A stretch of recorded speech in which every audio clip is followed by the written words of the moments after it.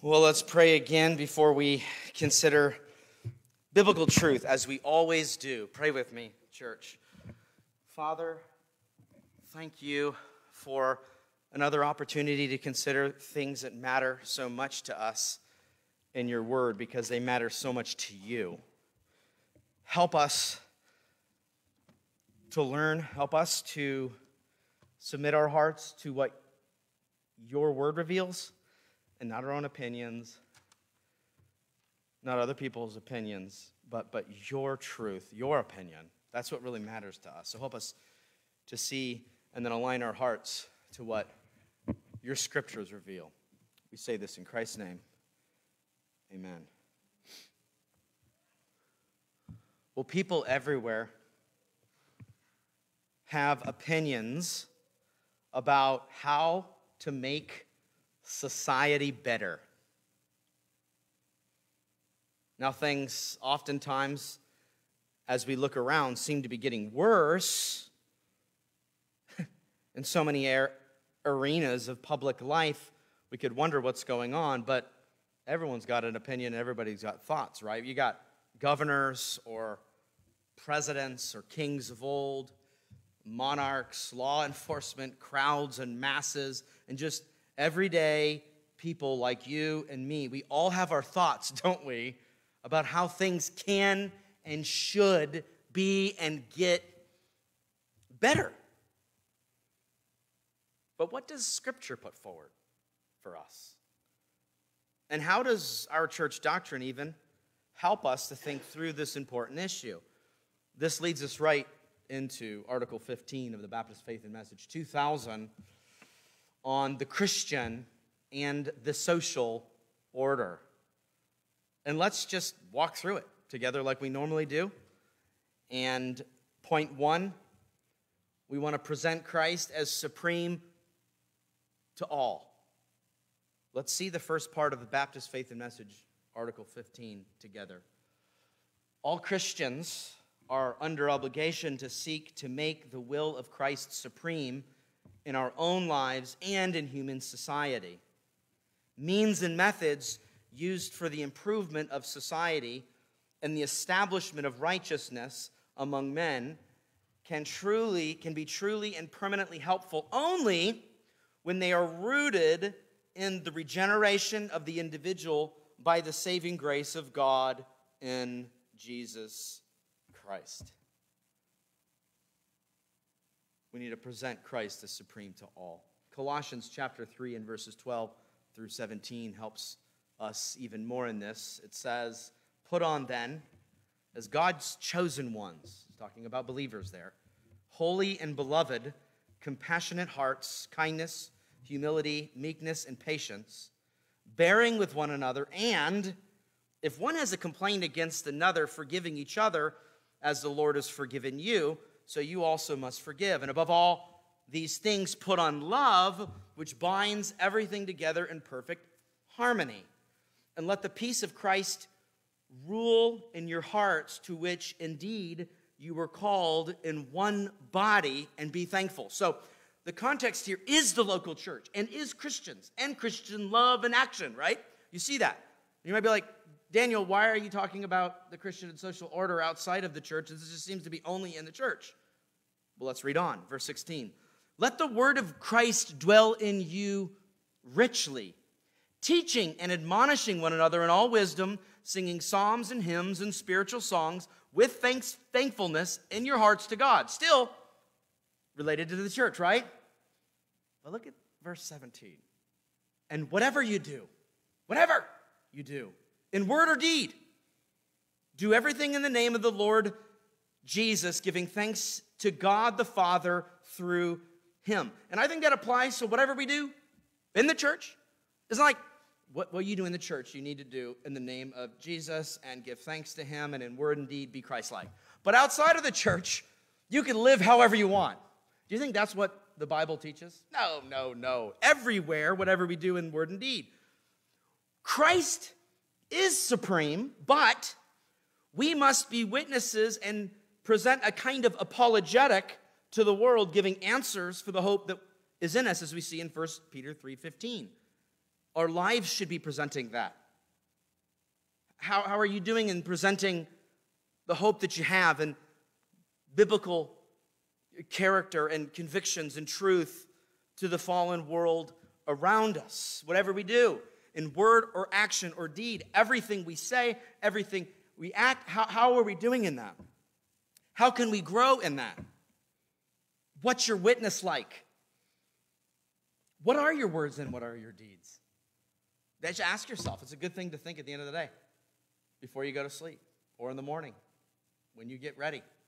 Maybe before you go to sleep, how were my words and deeds reflecting the supremacy of Christ in my life to those around me? And then when you wake up, Lord, help me that my words and deeds would reflect the supremacy of Christ in all things. Do you think that's a good prayer to pray, morning and evening? I think that's good for us.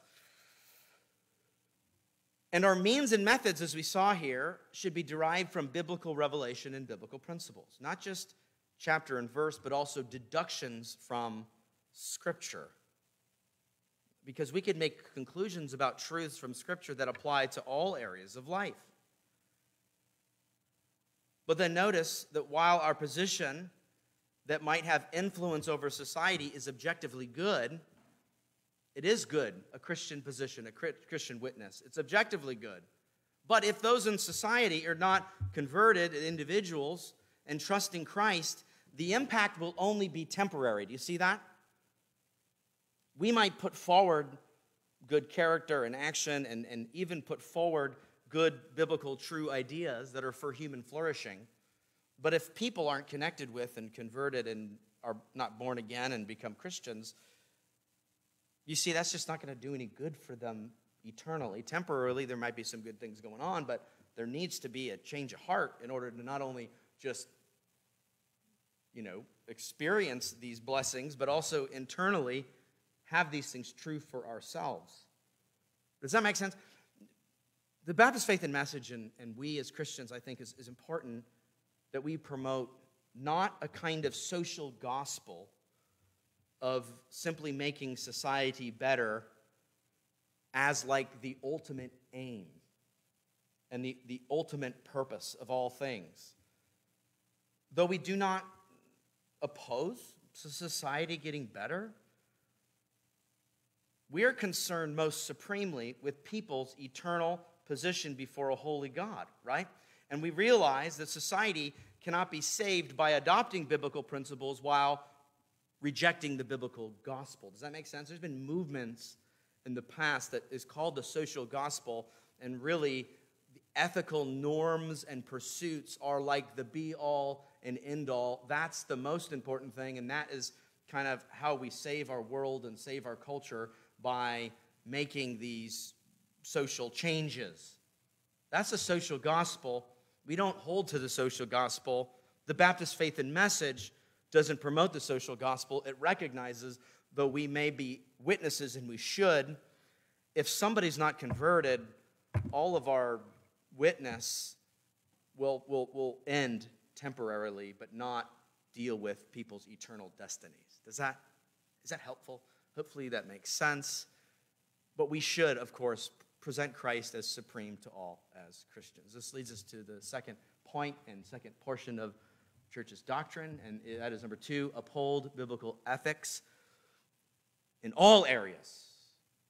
So present Christ as supreme to all, but now in all areas uphold, defend, put forward biblical Christian ethics in all areas. Let's see it in the Baptist Faith and Message in this middle section here. It says, in the spirit of Christ, Christians should oppose racism, every form of greed, selfishness, and vice, and all forms of sexual immorality, including adultery, homosexuality, and pornography. We should provide for the orphaned, the needy, and the abused, the aged, the helpless, the sick. We should speak on behalf of the unborn and contend for the sanctity of all human life from conception to natural death. Uphold biblical ethics in all areas. Micah 6:8 says this. He has told you, O man, what is good. And what does the Lord require of you? But to do justice, and to love kindness, and to walk humbly with your God.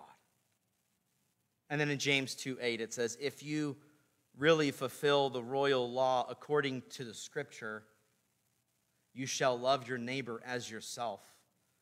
You are doing well. Believers are to do justice all the way back into the Old Covenant, as we saw in Micah, and into the New Covenant. We're to love kindness, walk humbly before our God. And the James passage we just read in James chapter 2 has within its context not showing favoritism, which relates to other areas of Christian ethics, even in this list. But also, we just need to know that our loving our neighbor well is pointing to their flourishing, which includes the Christian ethic. People are not better off pursuing worldly, godless ethics or cultish ethics or the ethics of other world religions that are coming against the truths of Christianity. They're not better off. The way we love our neighbor is by putting forward what God puts forward. I think this is really, really important because in a day and age, everybody's calling out Christians for being bigots, for being on the wrong side of history. And it's almost like we've got to be in defense mode for just historic biblical Christian ethics that Christians throughout the history of the world have upholded. And in fact, even our culture, even the world, just even think of the United States, even 20, 30 years ago looked way different than it does today, right? We see that, we know that. So we need to remember that, hey, when we're putting these things forward, it may seem mean and terrible and awful to other people who don't have eyes to see and hearts to receive. We can do it in a loving way, but we do it, why? Because we know it's for their good and flourishing. These other things are for their bad and destruction. Does that make sense? And the list is really robust there. And it's even gotten better with this 2000 Baptist Faith and Message 2000 edition in the update, because before, the older version in the 60s didn't include, for instance, the sanctity of human life, because that was before Roe versus Wade in the 70s, which we're really glad now also that Roe versus Wade was overturned in the Dobbs decision. But you see how there are new things to speak to, and that's why those who were a part of updating the Baptist Faith and Message in 2000 included that really, really important aspect of Christian ethics. So that's really good. But the list, though, it's really robust. We can see here things that are missing too, right? We can see that there are other biblical areas of ethics that we can and should defend from Scripture. And one quick example of this would be the sad pursuit of some in our day and age wanting to promote the gender dysphoria as a legitimate and healthy thing to even pursue and encourage, and even going so far as providing gender reassignment surgery for children. Now, we can be compassionate about hurting hearts and confused people, and we should be. So sad, the confusion. It's not for their flourishing. It's not for that child's flourishing or the adult's. No one's flourishing. We can be compassionate, and we must be. Not because we're better than other people, looking at them in judgment, but seeing that we have, by God's grace, been freed from the confusion of our world, and we must show and uphold biblical truth that God created what? Good gender and good marriage, as we saw in our Genesis series. That's just one example of many others we might add of things that might not be explicitly in this list. And we can and should be constantly kind of considering scriptural ethics and promoting truth in all areas of life, even with the changing games of things that are going on in our day and age and in our world. It's important for us to be thinking biblically in light of what's going on all around us. But let's quickly walk through our confession of faith on all the good that it does include. There's a lot that it does include. This is important for us to be on the same page with and to put forward. We must oppose racism as evil and wicked because, as we also saw in our Genesis series, racism is not only sinful, it's foolish and illogical because all nations stemmed from and share the same first parents of Adam and Eve, and then Noah and his family after the flood. The nations were scattered, to be sure, at Babel, but we're all connected image bearers of God with dignity and worth, which is why any kind of favoritism, like James 2, that we might show based on skin color and background and upbringing and things, is just so wrong and wicked and sinful. As your pastor, and I want to point us to our church's doctrine and say, none of that in our lives or in our church, none of it. Because it's just so unchristian, right? I'm glad it's in the confession. And then we see greed and selfishness. Christians should be generous and not looking out just for themselves, so we do well to oppose all forms of greed in business or our personal living or in all arenas of public life. We could just apply that to so many areas. And living with the fruit of the Spirit as Christians, we know that we're not to be greedy and selfish, so we're going to personally put that forward, but then we're also going to kind of think through the flourishing of our world and our church and other things and community. We want to make sure that we're not promoting and actually speaking against greed and selfishness.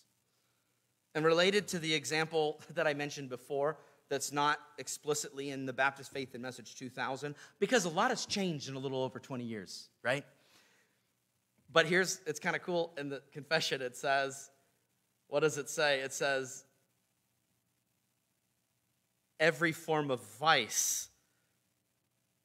So that includes a huge bucket of additional things, right?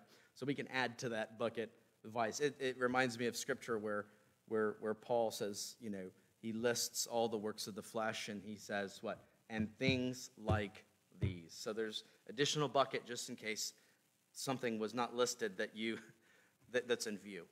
Things like these. Then a rather large bucket is in the ethics relating to sexual sin and sexual immorality. Did you see that?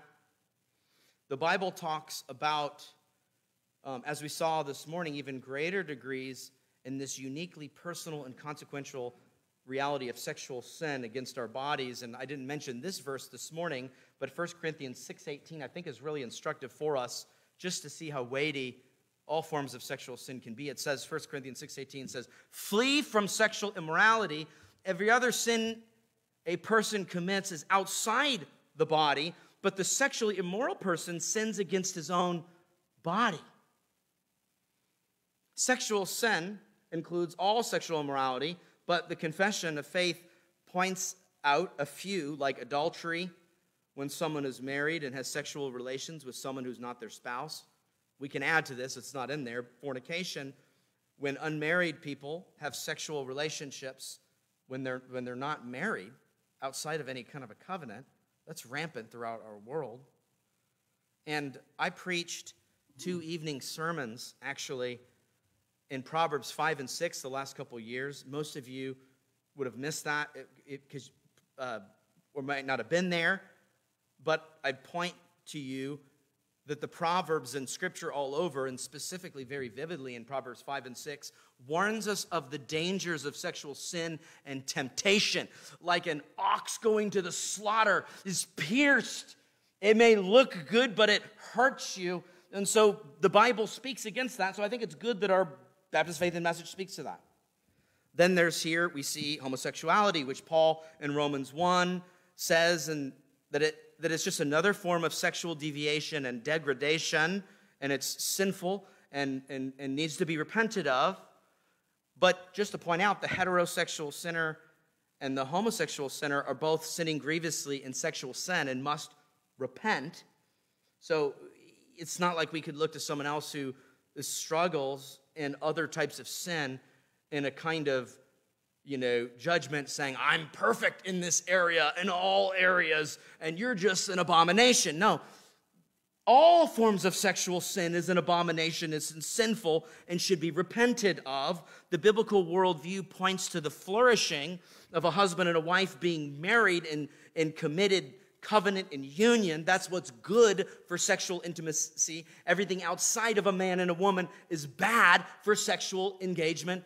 And the confusion of our world is spoken to in Scripture, and I'm thankful that it's in the Baptist Faith and Message.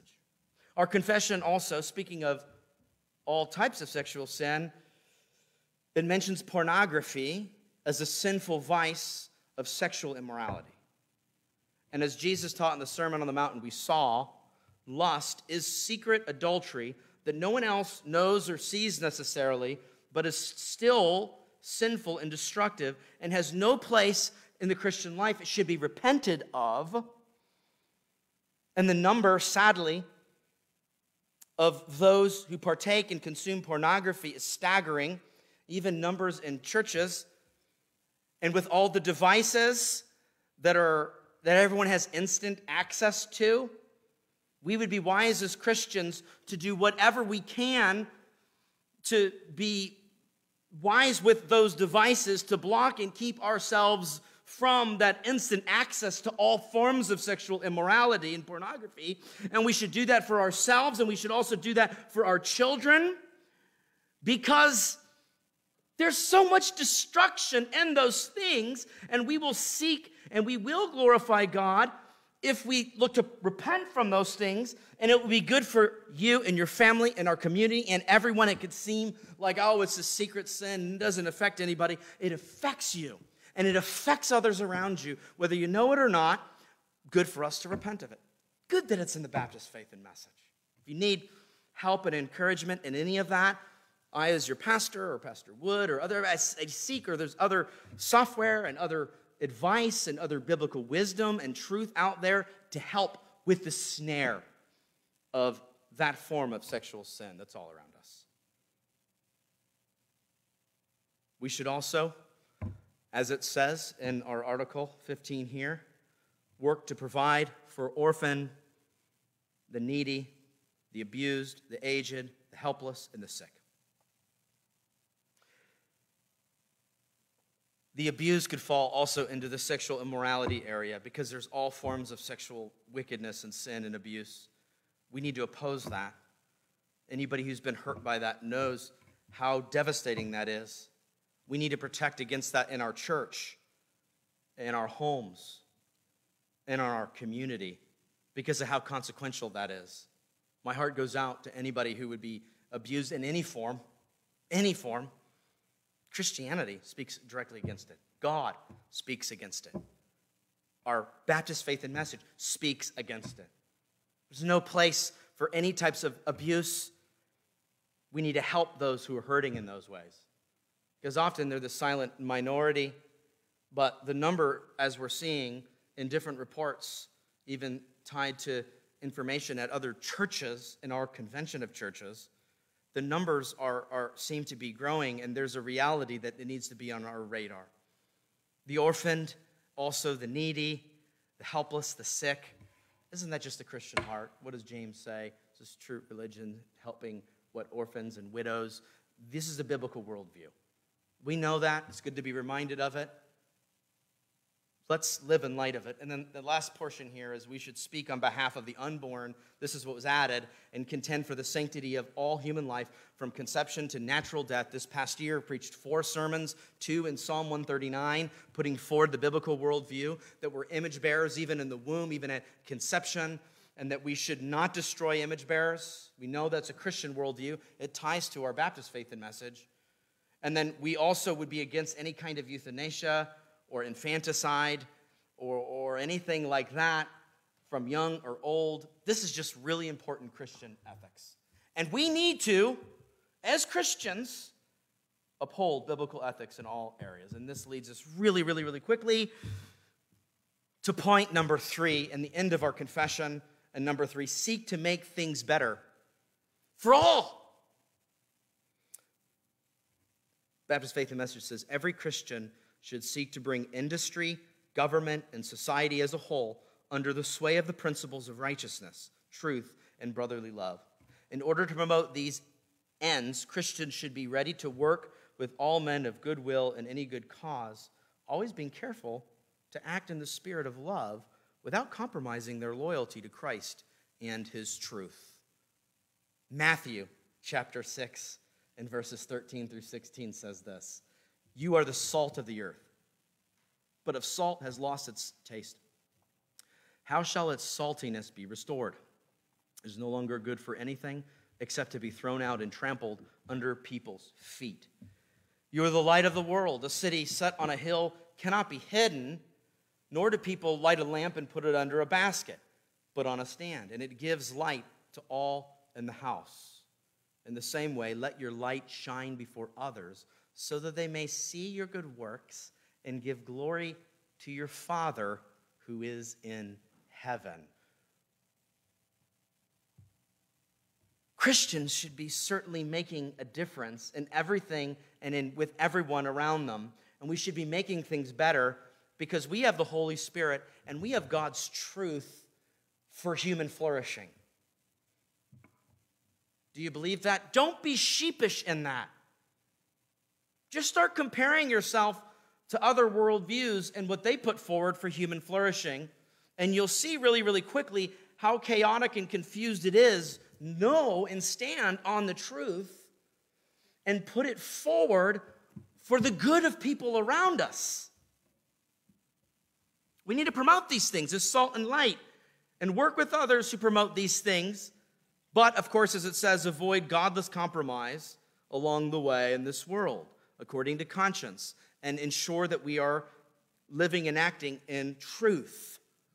It's really important for us to know this, too. We are not a theocracy like Old Testament Israel, where in the Old Covenant you had a whole government, everything set up as prescribed from Scripture, and the people of God governed. Everything was kind of built out in a unique way in the Old Covenant that's a lot different than we see today. So we're not looking to create a state church or a country church country as in the United States or other. We're not, in history, whenever those types of things have happened, it's usually been for really bad. And talk about spiritual apathy that we talked about this morning. You know, if being a citizen meant you needed to be baptized, and which is true of different nations throughout the world, can you imagine that there would be a lot of confusion spiritually in that kind of a context? We're not talking about setting up a world order as Christians or something like that.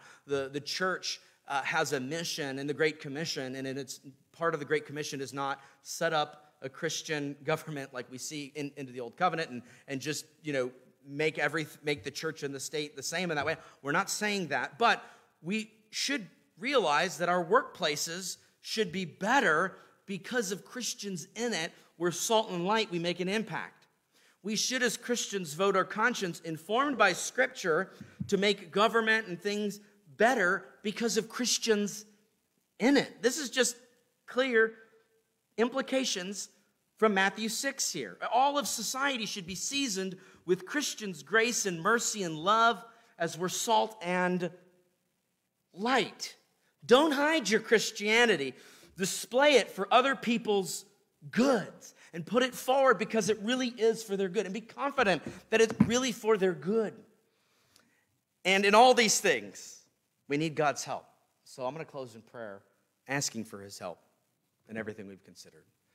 Our Father, we thank you, Lord, that you reveal in your word truths that relate to our everyday lives. They don't just stop here and end here on Sunday morning after we worship, or they're just not over when we have gatherings and do spiritual things, but they affect every area of our lives. Thank you for your word speaking into things for us to give us wisdom and direction. Help us to be witnesses. Help us to be not only just witnesses, but godly, mature, seasoned, salt and light that's attractive to those who are lost while not compromising at all, Lord. We don't want to compromise, but we want to put forward truth in love so that we might make an impact on those around us. We need help in these things. Would you help us in these things, Lord? We say this in Jesus' name.